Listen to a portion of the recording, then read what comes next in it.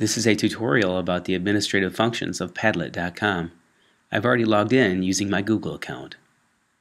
So now I'm looking at the dashboard of Padlet, and I'm going to look in the upper right hand corner and click on New Padlet. Your new Padlet will be created, and there's nothing on the wall right now. Let's take a look at the buttons at the right hand edge of the screen.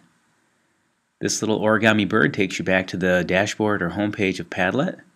This plus sign allows you to create a new Padlet. This tells you which account is logged in. This is the export function. Information about this Padlet. Click on the question mark to get help or see Padlet tutorials. But we're going to focus on the gear. This is where you modify your Padlet, and this is where the administrative functions are. Tap on that, and you will see a menu pop up just to the left. So we're looking at the top at basic information, and we'll go down through all the choices. I'm going to give this Padlet a title, and I'm going to call it Venn diagram. And I would suggest that you click in the description field and you write directions for your students. Those directions and the title will appear in the upper left corner.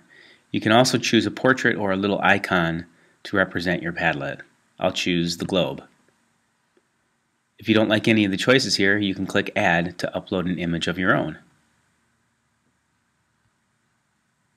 One of the functions you may want to get familiar with is the wallpaper. You can choose the wallpaper from the app itself, or you can click Add Your Own. I think this is really powerful, especially if you have very specific projects you'd like your students to work on. I'm going to choose the middle option, which is to upload, because I have a Venn diagram that I want to upload from my hard drive.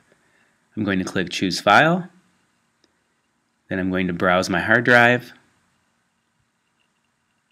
choose my Venn diagram that I've already created, and click Open. The file will upload, I'll see a preview, and I'll click OK. My Venn diagram now shows up as my wallpaper, and students can post text, links, and other media on top of it. Take a moment and consider all the different images that you could use to frame the student's work in Padlet. Let's take a look at the other administrative options. Click on Layout. Layout allows you to choose how posts will appear on the Padlet. Freeform is where students can post anywhere on the screen. Stream is where one post is placed sequentially below another. And Grid is where posts are displayed in a blocky rectangular type of layout. Let's take a look at the privacy options. These are important when using Padlet with students. By default, Padlet is semi-private. Someone could stumble onto your site, but chances are no one will. Either way, you'll probably want to use password-protected Padlet with your students. Click in the little button, type in a password of your choice, and then choose the level of interactivity for the visitors. I'm going to select Can Write so students can actually post onto my board. Notice the other options that are available to you here. You can invite people to use your Padlet by email or username if they have a Padlet account. And also you can choose to moderate posts. In other words, if you choose this option, you will have to approve the posts before they go live for other people to see. You may want to consider using this with students. Don't forget to click Submit at the bottom of the screen.